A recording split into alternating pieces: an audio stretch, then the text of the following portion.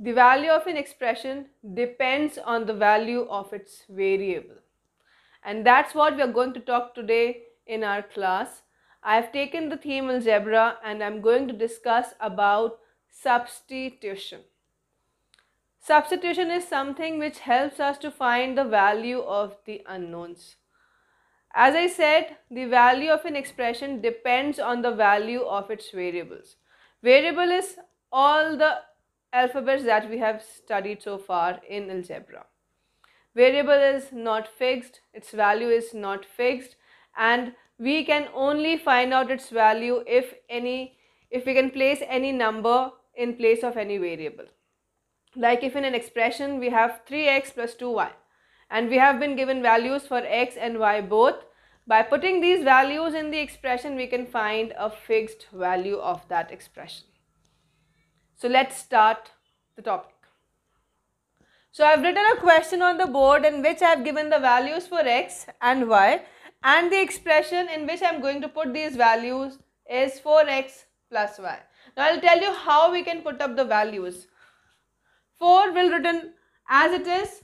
Now 4 into x. Here there is no sign between this 4 and this variable x. That means we are going to multiply by the value of x which is given in the question. So you can put a multiplication sign and then write a 3. Please don't write a 43, otherwise it's wrong. It will be wrong. And this is a common error which students who just step into this grade 6 and they are studying algebra, they make this error. Instead of multiplying the two numbers, they just write 3 in place of x and makes it 43. If they are doing it like this, it's completely wrong. Here there is no sign between the two. That means they are being multiplied by each other. So when you are just putting up the values, make sure you are putting up a multiplication sign so that you know in the next step that you have to multiply the numbers. So I'll just rub off this 43 and I'll put up the value of y also, which is 3. I have taken the wrong value of x, it is 6. So I'll just put a 6 here.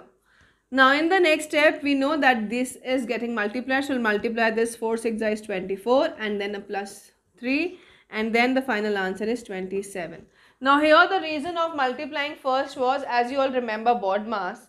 According to the BODMAS rule, multiplication comes before addition. That's why I have done the multiplication part first and then I have added the numbers to get the final answer. That's how we put up the values in any expression if they are given to us. Now I have written another expression having 4 different terms, all are unlike terms, and we have been given the values of all the variables a, b, c and d. Now we are just going to put up the values in our given expression.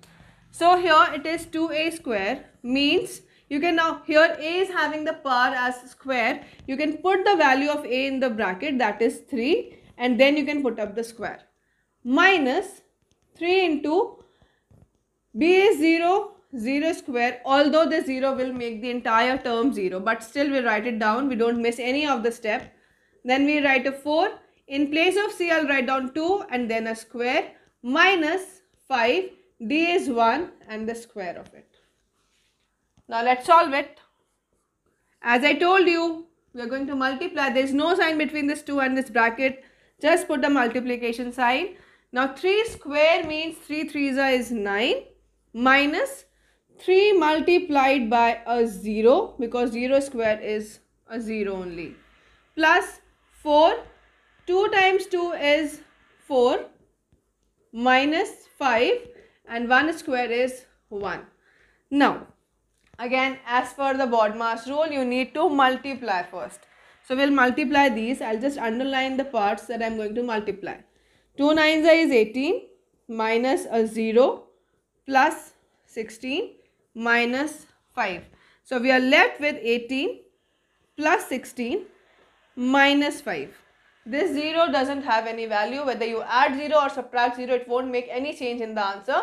So let's remove that 0 and write down the remaining numbers. Now 18 plus 16 is 34, minus 5 will give you 29, and that's what our answer is. So this is how we carry on with the substitution. Now I have taken another question in which again I have taken one expression and I have to bring out this value as 0 when I am going to place x equals to 1. So wherever there will be x, I am just going to put a 1, and I have to prove that the expression after putting the value of x as 1, I am getting a 0 at the end. So let's do it. X cube means 1 cube minus 8 bracket 1 square plus 12 into 1. You can write multiplication indirectly if you don't want to put this bracket, because there is no power for this x. Now we'll solve it out. 1 cube will remain 1, minus 8 into 1 will remain an 8, but I am going to write it down in one more step, and that's how I write it down. So 1 minus 8 plus 12 and minus 5. I am having two negative integers and two positive integers. So as I told you, it's easier to group the positive ones and to group the negative ones. So I'm going to do that. I'll write the positive ones together. So 1 plus 12 minus 8 and minus 5. 1 plus 12 is 13. Minus 8 and minus 5. Minus is plus. So we are going to add them up mentally. But we will write the sign of the negative because we take the sign of the bigger number. Here both the numbers are of negative sign. So we will put a minus here. And minus 8 and minus 5 is minus 13. And hence we are getting a 0 at the end. Hence verified or hence proved.